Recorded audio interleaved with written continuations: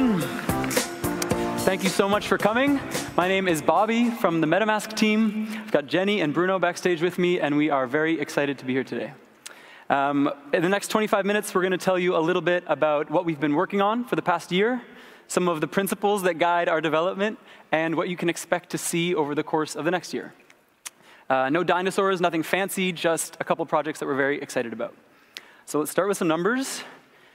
Since our teammates last took this stage in Cancun, we've shipped 46 versions of MetaMask, made up of almost 900 pull requests from over 100 individual contributors.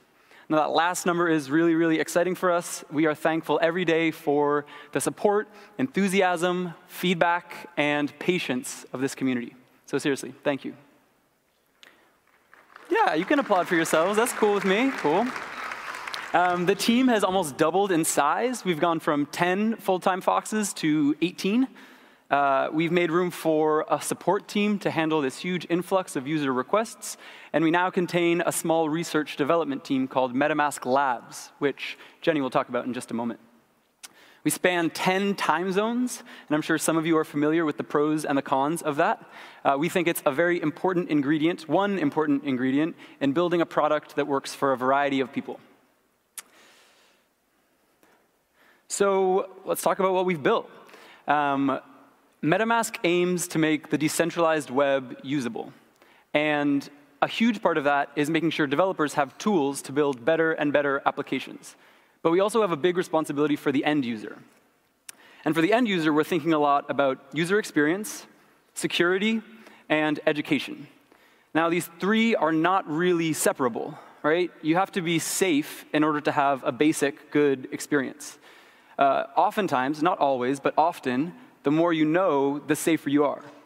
And we think a good UX should help educate the user so their expectations are met and their experience is smooth. Now, there are certainly projects out there that we're super keen on that will totally shift the paradigm in some of these areas, right? If users didn't have to be educated about gas, we would save a lot of time and energy and design iterations. But we also recognize the need to deliver incremental progress today. So many of our user-facing features from the past year can be placed somewhere around this continuum. There's some stuff that's not up here. Our progress towards 100% test coverage, our migration to TypeScript. But a lot of our user-facing features, again, help promote something either directly or indirectly on this continuum. So I'd like to highlight a couple of those that are probably particularly relevant to some of you out there. And hopefully you'll learn something. So as many of you might know, MetaMask now supports Trezor and Ledger hardware wallets. You can applaud for Trezor and Ledger for sure. Thank you. You can plug the device right into your computer and sign messages and transactions without your keys ever leaving the device. This basically means that any dApp that supports MetaMask gets hardware support right out of the box. We have Bruno to thank for this wonderful change. You can thank him in a second when he comes on. The next project I'd like to highlight is EIP 1102. This is super, super exciting. The way most Web3 browsers work today is by exposing the Ethereum provider to every site you visit, which means your addresses are exposed to every site you visit, no matter whether that site is even trying to access the Web3 object or not. This is pretty smooth, and this makes things simple for developers, obviously, but it is a pretty terrible privacy experience for the end user. It's very easy to imagine how this could be used to fingerprint or track or phish unsuspecting users across the web. So EIP 1102 defines a new standard where rather than expecting these addresses to be exposed by default, the dApp has to request access to them using a new provider method, Ethereum.enable. When the user consents, probably on a UI similar to the one we see up here, the promise will resolve with the user's address. Clients like MetaMask will also perhaps cache or allow the user to let the dApp sort of continue having access to their address, in which case the promise will resolve immediately. So we think this is the best balance between developer experience, onboarding UX, and privacy protections for our users. A huge shout out to the teams at Status and Mist for their early support with this proposal. Shout out to everyone in the community who gave us really valuable feedback and helped us create the version that it is today. And massive, massive props to Paul Bouchon, you might know him as BitPusher, for his tireless work making sure people have what they need to implement this change, answering questions, staying receptive to feedback. This will be rolling out as an opt-in feature in MetaMask for users starting on Monday. So if you haven't taken note of this, take note. There's a really succinct guide on our Medium account, so check it out. Or come chat with us after the show. Cool. Next up, this one's simple. So MetaMask supports the recently merged sign type data spec. We're very excited to finally settle on one signing method that we think is human readable and cheap to verify on chain. We've been back and forth on a lot of different ways to do this for a long time. And this is the signing method that we will encourage all developers to use when they need their users to sign a piece of data. It's also the UI that we will continue to test and iterate so that we can kind of hone in on the best way to present this interaction to folks out there. And then last, I want to mention EIP 747, which defines a watch asset method. We know that many of our users care a lot about tokens, and not many of our users really understand that their tokens are tracked, not necessarily inherently to their address, but on a contract. So rather than relying on a centralized token list so that we can auto-detect tokens, and rather than forcing users to manually add these tokens themselves, EIP 747 proposes a watch asset method that lets a dApp suggest an asset to the user's wallet to track. So for example, I could go to an exchange, purchase a token, and then that exchange could suggest, or it could call watch asset and suggest to MetaMask that I track this token. I'd probably see a modal like this. I'd click add token, and it would be permanently added to my MetaMask. We're super excited about this one because theoretically we could use it for other asset types going forward, like subscriptions, or even use it to suggest, say, watching a contract account that the user might not watch yet. So there's a lot of potential for this. Huge shout out to Esteban Mino, a new member of our team, and Dan Finley for their work on this proposal. So, yeah. A little bit of a blitz through some of those projects, but I hope this was informative and worth your time. And I would like to now turn it over to Jenny to give you a sneak peek of some of the projects you can expect to see in the coming year. Thank you.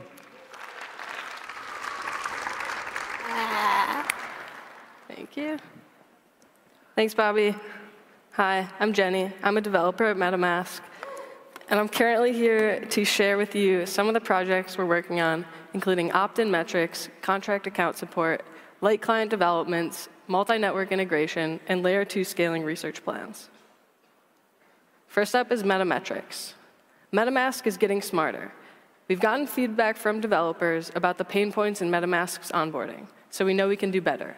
But with over 1 million installs, how do we cater to users who aren't opening GitHub issues? How do we run an operation without overwhelming our support team? And how do we understand our users better while being committed to privacy? We're building reporting in the UI for user acquisition, activity, and retention, which will be opt-in and off by default. We will not collect any personally identifiable information, addresses, keys, transactions, or balances. We think this work will help us build better tools for our users, which is what we love to do. Next up is contract accounts. I'm currently working on providing support for contracts as accounts in MetaMask, starting with the Gnosis safe. You're probably familiar with the original Gnosis multisig. The safe is an evolution of that project with cheaper setup, transaction costs, and extensible modules. You can learn more about the safe at other talks from the Gnosis team today and Friday during Devcon. I'm really excited to be building alongside the next generation of tools, which will allow for features such as social recovery, key allowances, state channels, multi-factor auth, and batch transactions.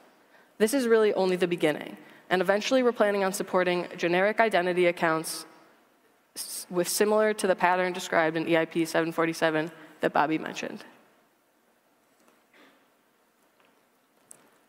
Mustikala. MetaMask is decentralizing. MetaMask Labs is working on a project in our R&D department called MetaMask Labs, and the project is called Mustikala, which is a native browser P2P light client to decrease our reliance on centralized infrastructure. Frankie and Dima from MetaMask Labs will be presenting Mustikala on November 2nd at 2:30 on the Prism side stage. And we encourage you to attend this talk if you're curious to learn more about their amazing progress and what it takes to build a browser-first light client. I've watched their talk a few times, and I promise it's really good.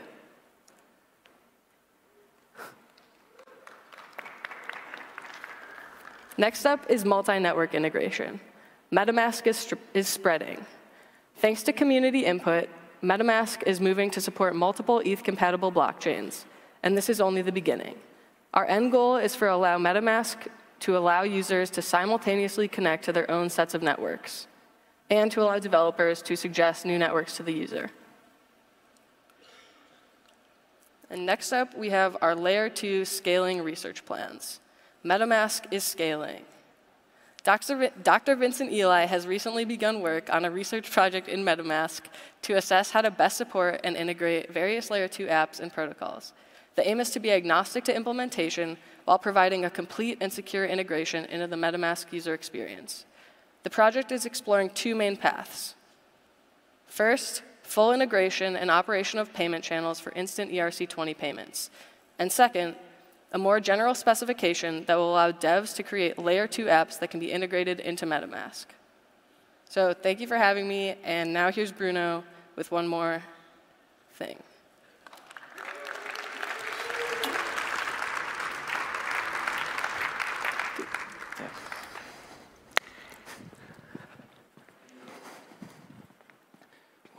Hello, everyone. My name is Bruno. I'm also a developer at MetaMask, and I'm very excited to be here, not just because Devcon, which is awesome, but also because I have very exciting news for you. First of all, let me give you guys some context. As you know, MetaMask is one of the oldest and most popular Ethereum wallets.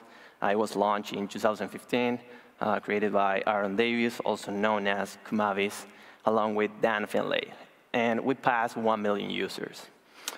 Since then, we learned a lot about what it takes to create a digital wallet in this fast-changing space where it's constantly evolving. But there is one thing that didn't change, and we are still a browser extension. So that means that we're somehow restricted by the browser APIs. So we started thinking about our future, and the first question was like, do we want to be just a wallet? So we say that that's not the right thing. I mean, we want to be a bridge to the decentralized web. So this is why we decided to create our mobile apps. Thank you. So let's talk about the challenges. First of all, we are aware that we're late to the game. There are other mobile wallets in the space that they are somehow similar. They're pretty cool, but similar. We also know that onboarding is still a problem. There is a lot of friction there, especially for new users. We know that because we want to help the space grow, we need to let new users explore the ecosystem of dApps. But at the same time, we have like a big user base, so we need to make sure that there is an easy onboarding process for you guys. So when I said that there is a lot of problem with UX friction, just imagine your Uncle Harold reading any of this. Here's your 12 words mnemonic. Social, problem, amazing, can, fall, supreme, enemy, paper, amateur, picture, assist, wink. You need to back up your seed phrase. Make sure you don't lose your private key. Here is your public key. Like, what? This is bad, and we got to fix it. So this is where our UX research team came to rescue. Our lead product designer, Christian Giria, along with Melissa Short, they have been working really hard over the past few months, talking to users, gathering feedback, trying different prototypes to see how they feel. And we finally end up finding a flow that works pretty good. Our users like it, and we like it too. So we are very happy about that. And let me show you how it looks. So if you see on the first screen, that's like our home screen for the app. And we have two options. The first one is Start Exploring Now, which is what a new user should use, and then import a wallet for existing users. There is only one thing that needs to happen for new users. They need to tap that, and then they should be able to access the entire, all the dApps that are available there. And then after that, they should be able to start using a dApp, and that's it. So we're going to handle all the creation of the Ethereum accounts and all the heavy stuff in the background. And just let's think about CryptoKitties, for example. For CryptoKitties, you just like go to the dApp, and then you can sign up by signing a message. You don't need Ether for that. Once you're in, you are able to start browsing the different collectibles, right? And you might even find one that you like. So now you have a motivation to actually pass to the next stage, which is add funds to your wallet. So at that time, we're going to ask you to have to create a password, and the security of your account, it will increase as long as your account starts holding more value. But it doesn't make sense to make you deal with all this stuff before you are able to see what's going on inside the dApp ecosystem. So we really hope that this new flow is going to help bring more people to space and not try to scare them with all the stuff that I mentioned earlier.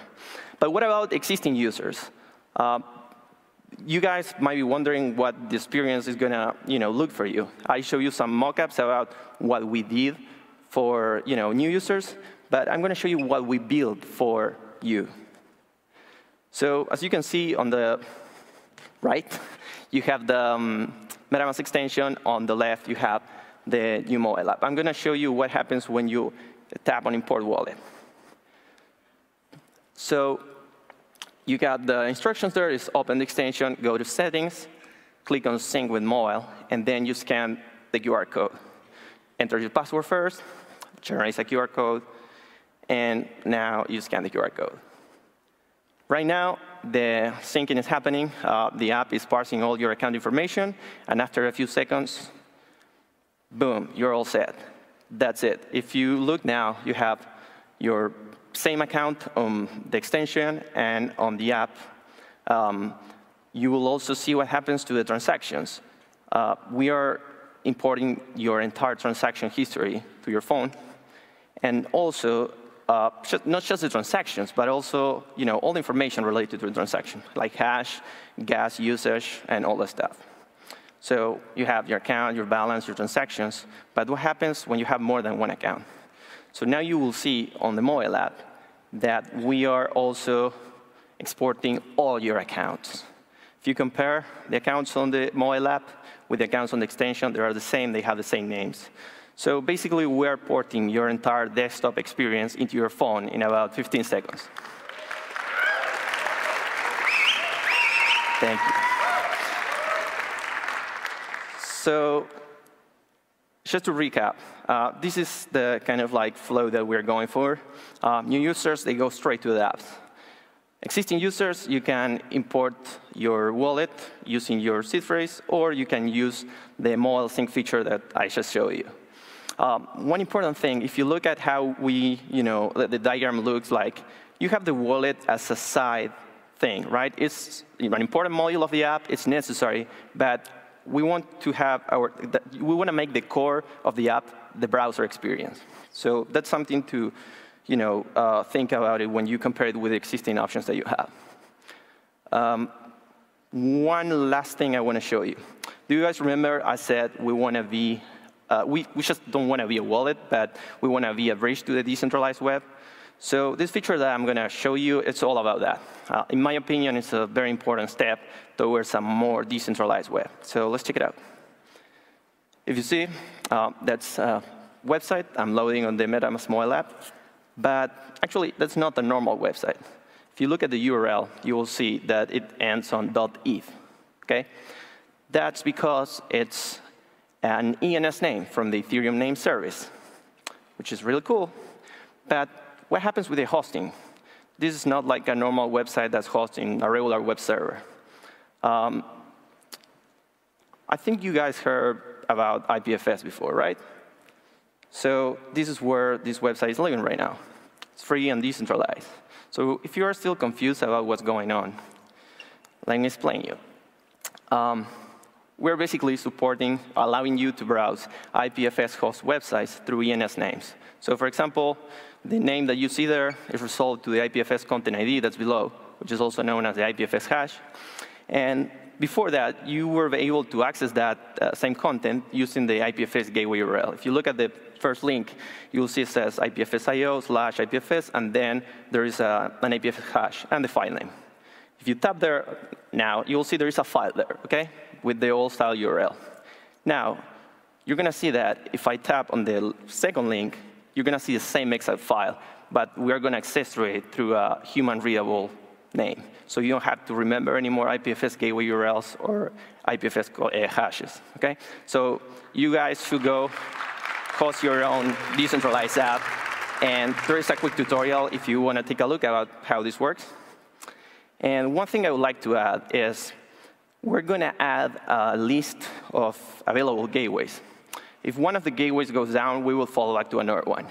And you can also set your own IPFS gateway. So that's pretty cool. You have options.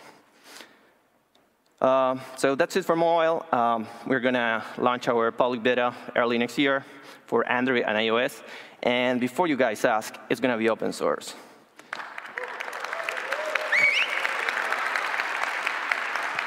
Also, we are hiring. So if you guys feel like identify with any of these roles, please shoot us an email or reach out to any of us. We're going to be around for the rest of the conference.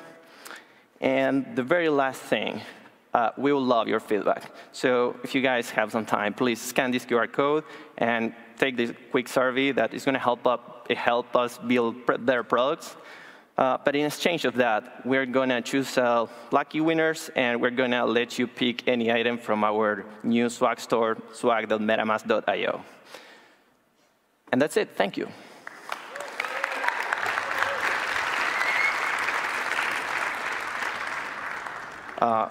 I don't know if anyone has any questions, or should we take questions? Yeah, we've got a couple minutes for questions if people want. We've got a hand over there. You got a question, or are you waving? I think there's a mic down front if you want to come. Can't turn. Go back. Can't. Oh. Hi, Dmitry Bespalov, Gnosis. Does MetaMask plans to move from extension to, from being a browser extension to a more, to a bigger platform like an Electron or Chromium to have it like a full feature control over the content of the user? Totally. We have discussed in the past bringing MetaMask to Electron as an Electron app. It's definitely still a possibility. We're not sure that it will make more people use MetaMask necessarily or bring us closer to serving dApps better. But it is still, yeah, it's a possibility. We haven't ruled it out for sure. It's not necessarily on this list of stuff that we described today, but it could happen at some point. And so if that's something you're interested in, I mean, we engage with a lot of this sort of stuff on GitHub, so open an issue. There is one already, I think, so find it, give us your thoughts. We'd love to have the discussion. Hi. I'm Valentin Preobrazhensky, CEO of LaToken. We are top 30 crypto exchange and security token trading leader. Do you have any plans to integrate with decentralized exchanges? So we are launching high TPS decentralized exchange where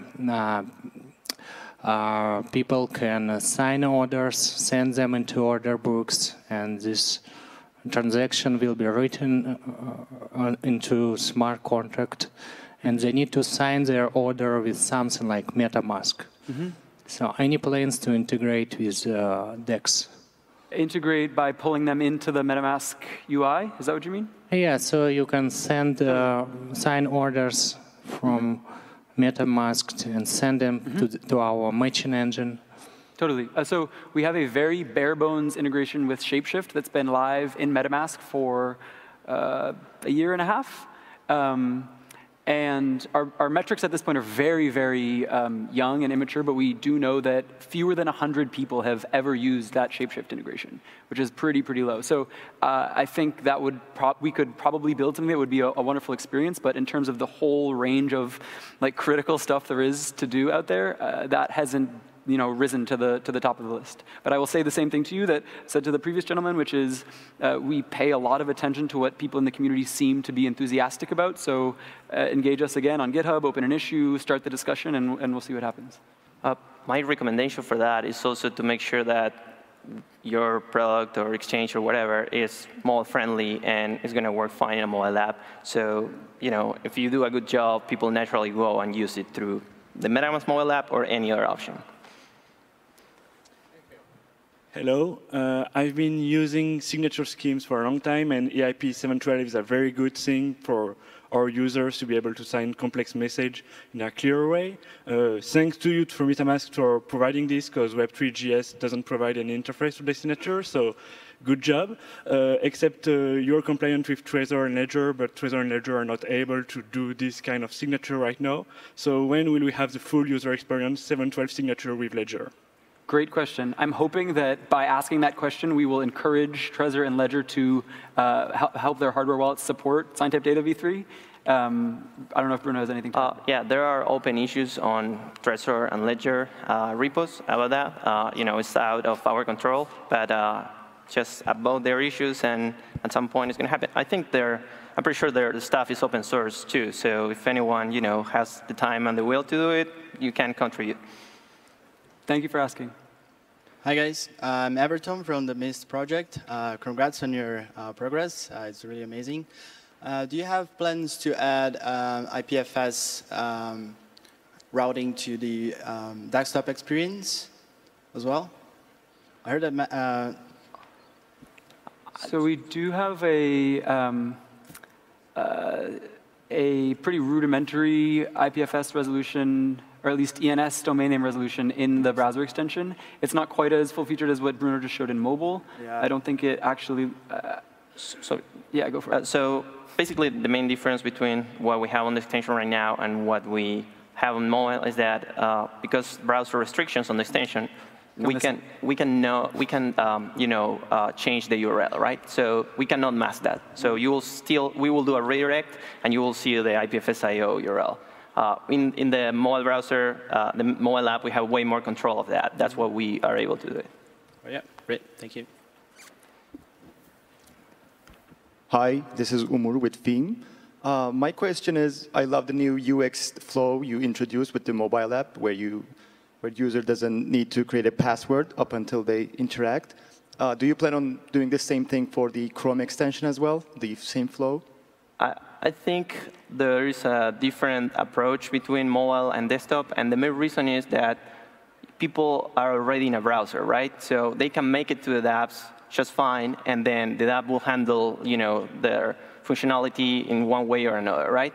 But in a mobile browser, you usually put all the sign-up process at the very beginning, right? So that's why we feel like it's necessary to push all the friction to the right time and not earlier. That's the main difference between both platforms. That said, I think we have a lot that we could do with the desktop onboarding experience, and I hope that some of the opt-in metrics that Jenny mentioned will help us understand exactly where to improve. And I don't think that our team is opposed to trying some dramatic stuff like what Bruno demonstrated with the mobile app. Maybe one more? Can I ask 2 questions? Sure. One more person. Yeah, for sure. One is that, as I know, it's mainly for ERC20 right now, right? So MetaMask is mainly for ERC20 right now. So will you integrate like a EOS or BCH or other public chain? I don't know that it's mainly for ERC20. I think a lot of people use it for signing general ETH transactions or interacting with dApps that don't involve tokens at all. We've got 721 support, collectible support coming down the line, and we're pretty much ready for that. The second part of the question was? So it's mainly Ethereum ecosystem. Oh, for other blockchains, yeah. Yeah, for other blockchain, whether you have the... Yeah, so we are offering the ability to support any ETH RPC compatible chain as of this week. So you can check that out in our next release. Yeah. Okay, I understand. Another question is that I noticed you guys recruit new position, but all relevant to tech background. So is that your strategy is mainly to do the best tech and don't do promotions like business development or marketing so proactively? We are sort of, this dude's raising, we're sort of like blessed to have a very charismatic Fox, and that he takes care of a lot of the marketing for us. Business development is sort of a responsibility shared by the team. There's a bunch of friendly team members who do a pretty solid job of maintaining relationships with other folks. So we aren't looking for those roles yet, but we probably will as the team matures. Okay. Shout out to Jason for setting up the store. Yeah, and one more plug for this QR code. Seriously, we would love your feedback. Like, I know this mic that gets passed around doesn't make it to everyone. You can win a hoodie or whatever, but seriously, we'd love your feedback, so scan away, or don't. And we'll be following around with the conference with printed out versions you can scan too. Thank you for coming. Thank you, guys.